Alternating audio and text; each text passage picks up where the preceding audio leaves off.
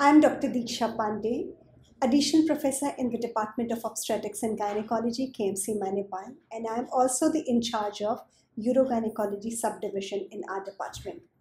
And today again, we have come here to discuss yet another interesting case of uterovaginal prolapse. It is a little different case from others, and we are going to have some different discussion today with Dr. Ruthvika, who is going to present that case.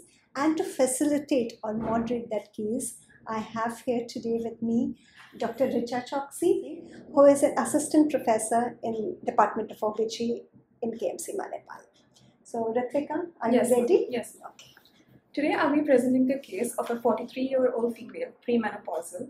She is a resident of Beltanda and a social welfare typist by occupation. And her parity index is para 2 living to abortion 2.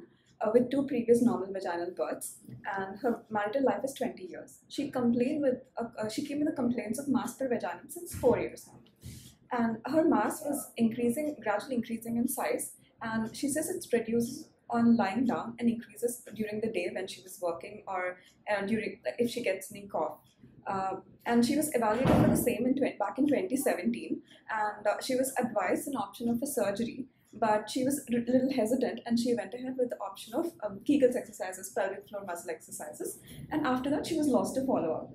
And just tell me, Ruthvika, one thing. What did you tell? What is her age now? 43-year-old. 43. That time she was 39 years Yes. of age. So we'll discuss this also, that what kind of surgery was advised to her, or you would advise when a lady comes to you who is 39 years with prolapse. Yes. Okay. First, let's discuss the symptoms. Okay. So now she's 43-year-old. 4 years later, she comes back with the same complaint of mass per vaginum, but she says now it's gradually increased in size in the period of 4 years. And right now, the other thing that is bothering her is she's having complaints of urinary symptoms. Like she's unable to pass urine easily. She has to deposit her mass back if she has to pass urine. But she doesn't have any history of infection or anything. But this is bothering her, so she's come back again. So basically, she has prolapse, mass per vaginum, and urinary symptoms. Maybe this time, because she has not sought any treatment for last 4 years, maybe now she has come only because of urinary complaint this time. Yeah, that is more bothersome for her right now. So if we stop you here and discuss about, so urinary symptoms are a kind of anterior compartment problems. So what other anterior compartment, can you enumerate all the problems which a patient of prolapse will present when we say that it is anterior compartment prolapse or anterior compartment problem? Yes, ma'am. If in anterior compartment, mostly it's urinary symptoms, and that can be like incontinence type or obstructive type. In early stages of prolapse, they have incontinence type of symptoms like stress urinary incontinence or urge urinary incontinence. But later, when the mass is increased in size, then they have mostly obstructive kind of symptoms. And then they have to do finger splinting or deposit their mass back if they have to urinate. And they might have recurrent urinary tract infections also.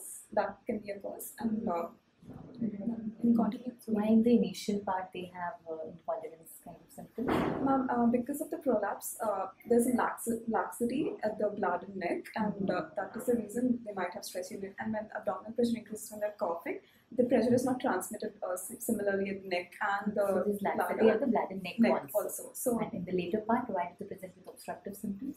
In the later part, because of increase the mass, there is mass effect and obstruction.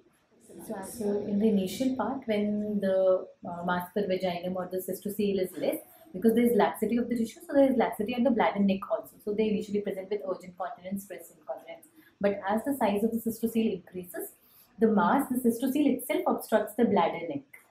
So there are obstructive symptoms, and due to the retention of urine, there is recurrent cystitis. Okay.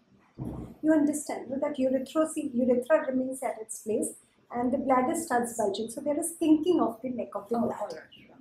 What is de novo stress incontinence? If you are not able to tell, then Richa will explain what is de novo stress urinary incontinence for the sake of viewers.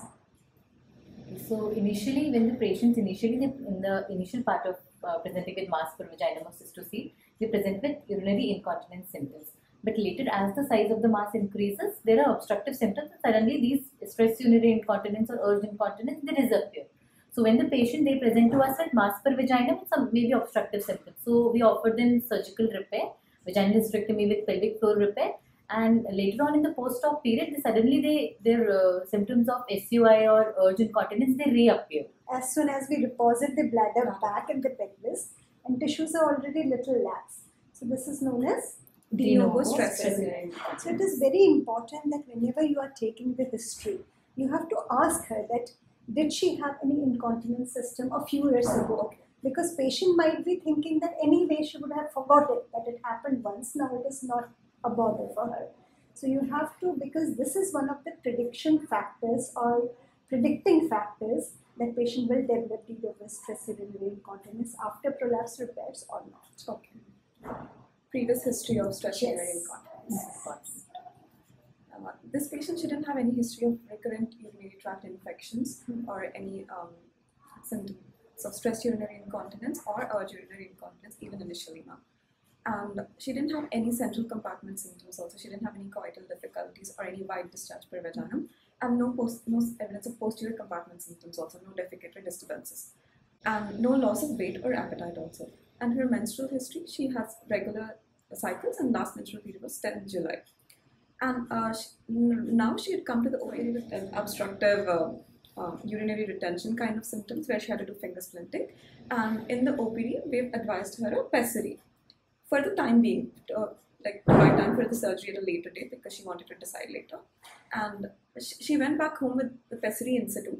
And then 4 days later, she came back to us saying she had retention of urine.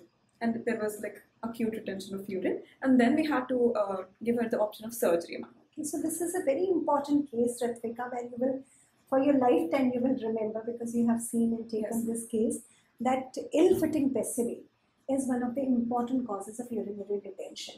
Okay, so it's not always because of prolapse, but it is an iatrogenic also sometimes. Okay. If you are not putting pessary properly, or if the size of the pessary usually is little larger, they can present with urinary incontinence. So in our hospital, in our setup, what precautions we take when we put a pessary, then do we tell patients something before we send her back?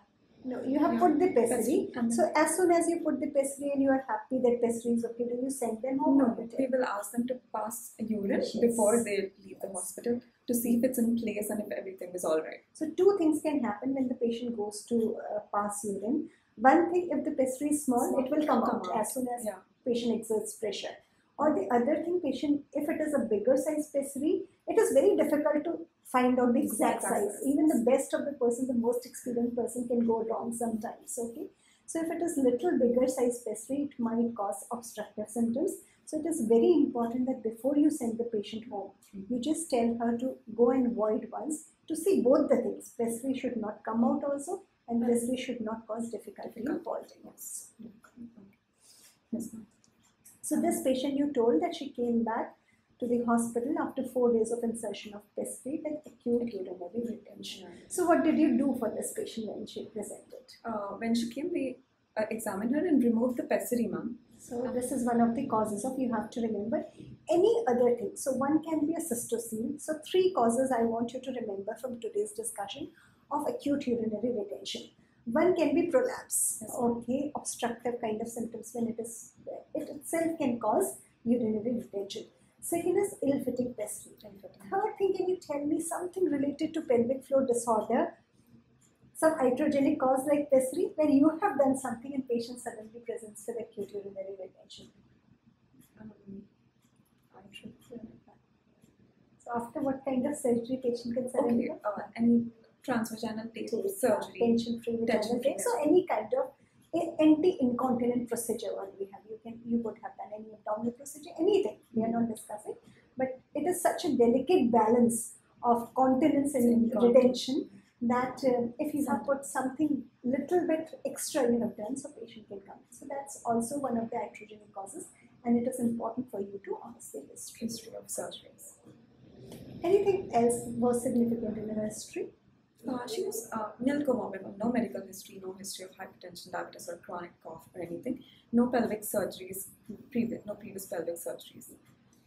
So, can we move on to examination? Yes, ma'am. I'll summarize before that. She's a 43-year-old premenopausal woman with parity index prior to living to abortion to 2 previous normal deliveries and now complained with mass per vaginum since 4 years.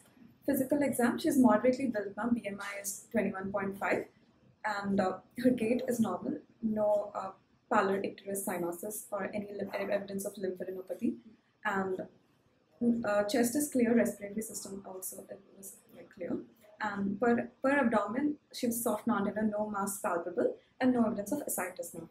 Local examination, on inspection, the external genitalia look normal, vulva, labia majora, and minora look normal, no atrophy, and no signs of excoriation also. And the mass was like 4 into 5 centimeters in size, without any evidence of decubitus ulcers.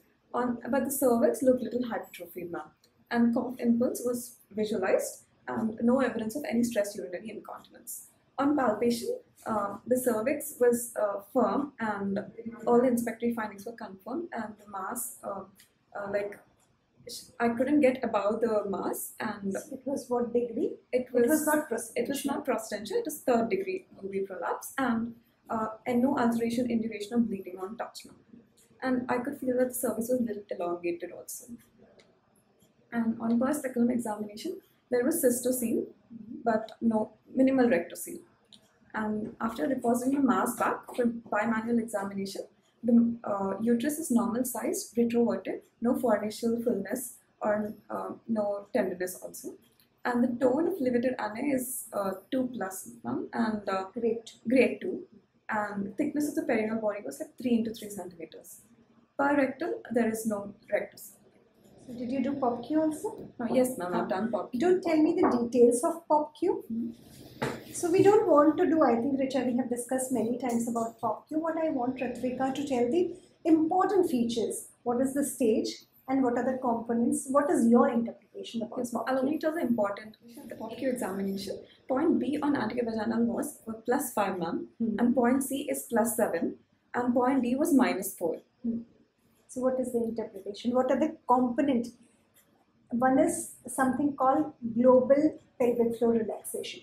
So it looks like in this patient, when you are saying that every compartment was not legs, there were some specific points which were there. So what is your interpretation? Point C is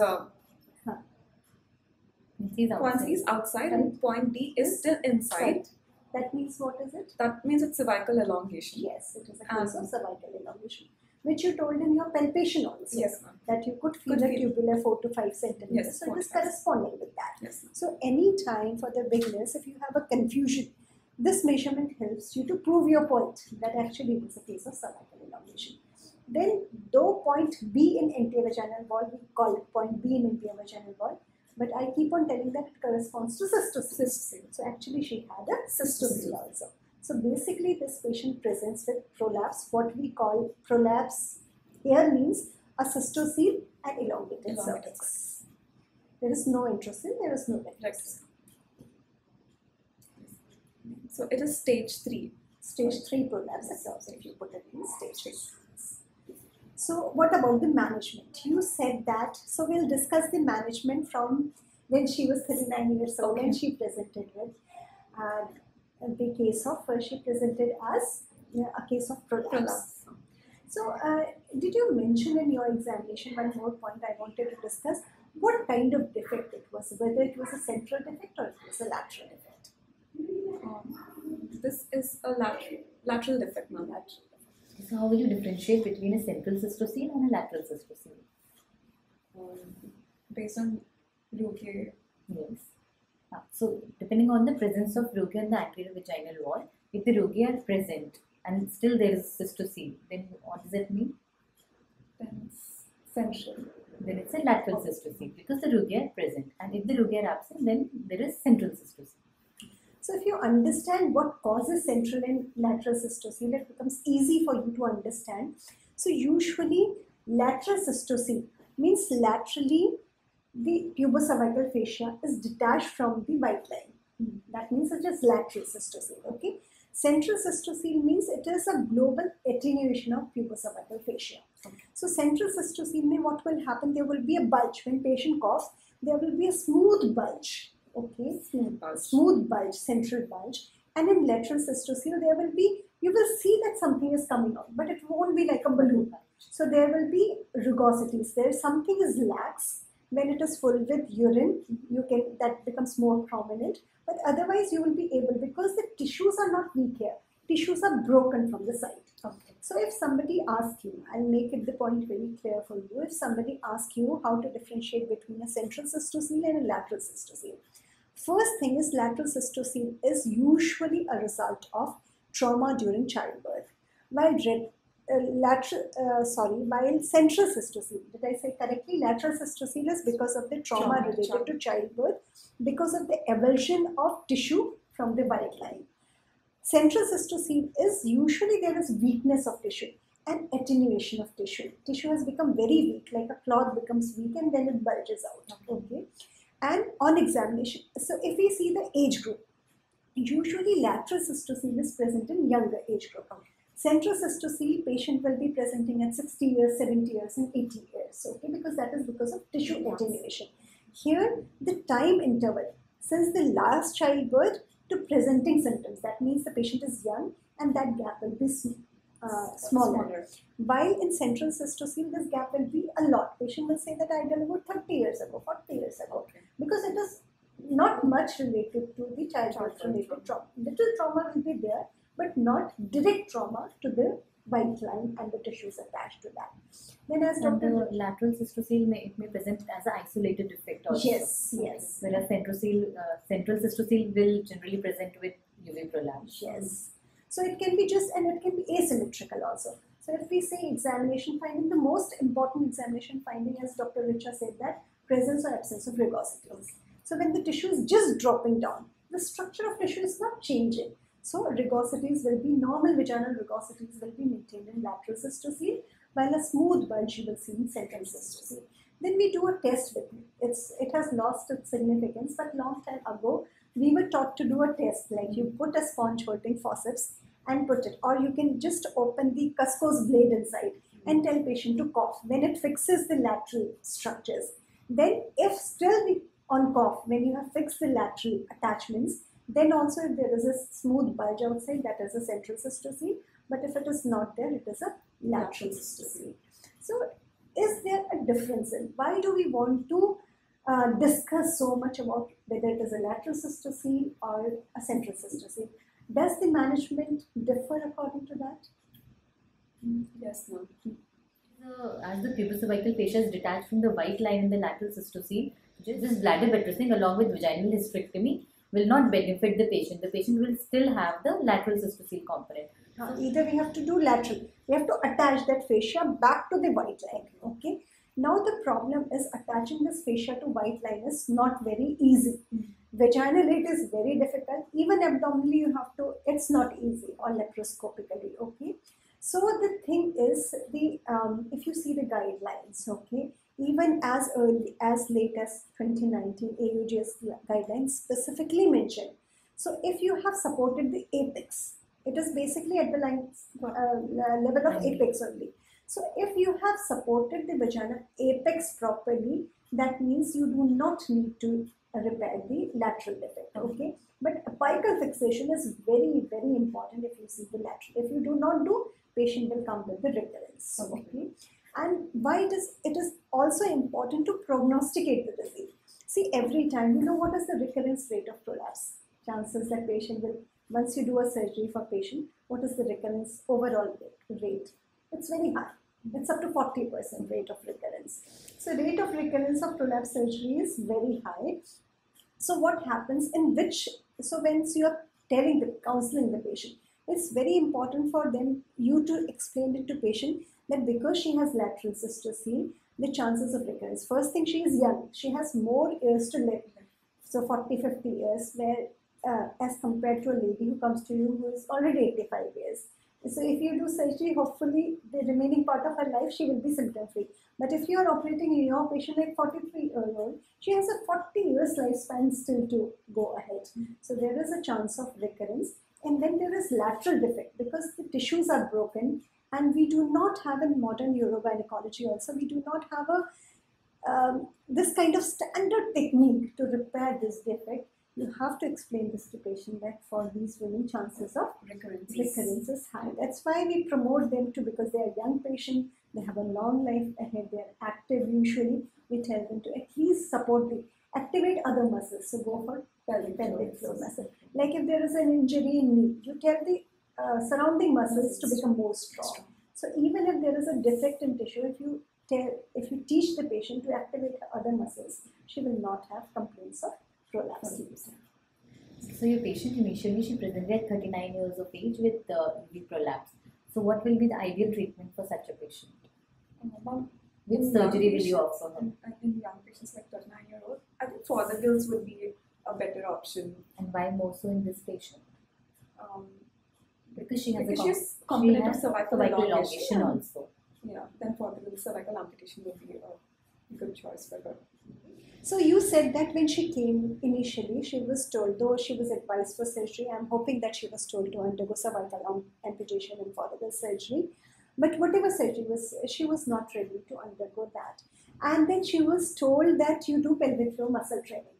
Do you think for these kind of women with cervix is long, pelvic floor muscle training will help? No, in cervical elongation, pelvic floor exercises are not of great help. Yes, because the tissue has increased. It has become hypertrophic or hyperplastic, whatever. A 3 centimeter cervix has become 7-8 centimeters. So you need to shorten it. When some tissues have undergone hypertrophy, with exercise you cannot decrease it. Her symptoms, maybe cystocoele symptoms, anterior compartment symptoms, she might benefit, but that mass feeling she will never be cured of just with the head bob. And you told that I don't know what kind of pelvic floor muscle training she was doing, because now also you said that her modified Oxford grade is just 2. We don't know what was the grade that time. And we keep on discussing in all our videos and all our discussions that it is very important to tell her the importance of continuous training of pelvic floor. It's not that once you have told 10 days patient does and she is not benefited. You have to keep on calling her for follow-up, see that whether she is doing it right or she is doing it wrong, and keep on adding more and more difficult exercises, because initially when she comes for the first time, she might not understand also, and we do not tell her also very difficult kind of exercises.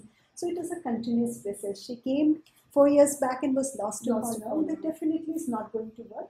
And the point here today, what Richa was trying to emphasize, that pelvic floor muscle training is not of much help for a case of cervical elongation. Same as for pessary. Pessary also, because her ligaments, the pessary basically supports the ring of ligaments. What do you call that ring of ligaments? That pericervical ring of ligaments, whatever. That's actually okay, because this patient does not have any introsleeve. So mostly her ligaments are broken from here and there and actually not lax. So if those ligaments are totally gone and everything is drooping down, then you support it with something which replaces that pericervical ring.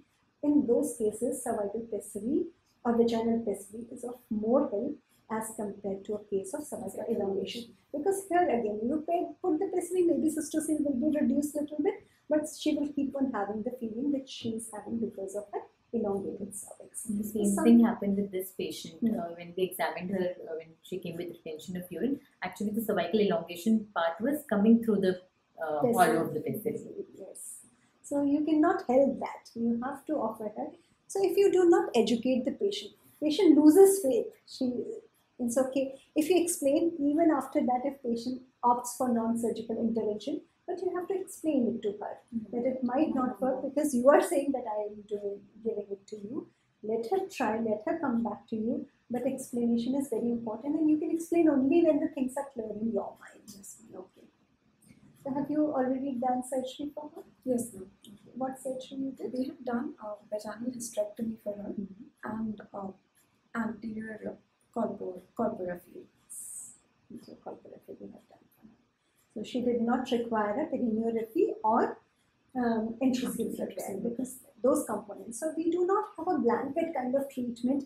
We used to say some years ago that treatment for prolapse is ward Mayos. And when I was an undergraduate, our teachers used to teach us that we have to tell an exam that word, that anterior corporaphy, vaginal hysterectomy, posterior perineoplasty. So that does not have much significance in today's world. We have to see what compartment individualize the treatment. So from today's discussion, if I tell you that what 3 or 4 important points you will tell to our viewers, other than subscribe our channel? What will be those 3 take-home messages? Ma'am, one is to ask about history of stress urinary incontinence previously, if she has any stress urinary incontinence, to cater to the treatment. Second thing is, if she has cervical elongation component, then pelvic floor exercises or pessary wouldn't be of great help. Yes. Second thing is that. And third thing is how to differentiate between anterior compartment symptoms if they're incontinence or obstructive. And examination, what Richa told you, how to differentiate between lateral types and, of cystic yes, cycle. lateral and central defects. And their management. Yes. I think that's enough for today's discussion. So soon we'll come back with some more interesting cases and a different kind of discussion, because prolapse is such a vast topic that there are so many things to be discussed. In one discussion, it is just impossible to discuss everything which is important. So as and when we are getting patients and we are getting different kinds of complaints, we are discussing that. So hope to see you soon and keep watching us. Yes, subscribe to. Thank you.